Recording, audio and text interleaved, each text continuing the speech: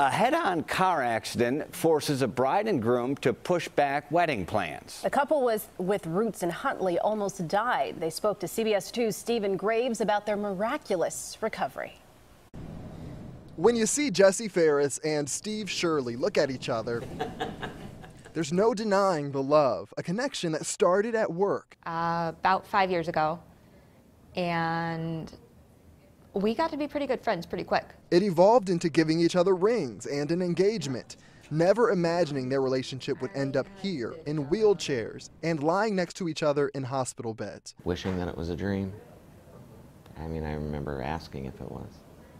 August 30th, Steve was driving this Kia with Jesse in the passenger seat.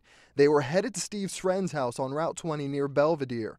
The driver of a car in the opposite lane tried to pass another vehicle, but instead hit the couple. And hit us head on.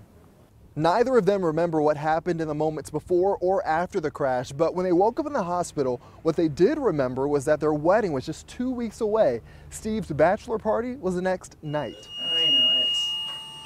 So that meant while sitting in a hospital bed recovering from broken legs, ribs, fingers, and lung injuries, calls were made to family and to cancel venue plans. He really helped me by calling everyone.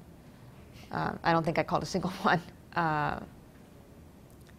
It was overwhelming. It was a lot. The two are now focusing on getting their lives back at Marion Joy Rehabilitation Center in Wheaton. Jesse has made one promise. I'm going to walk down that aisle without any devices. I'm going to walk up to that and walk right up to you. Even if the wedding is pushed back to next year. I think it has helped us see that we can kind of make it through those hard times that you don't expect. Stephen Graves, CBS 2 News. A blood test was given to the driver of the other vehicle. When the results come back, the state's attorney's office will determine if charges will be filed.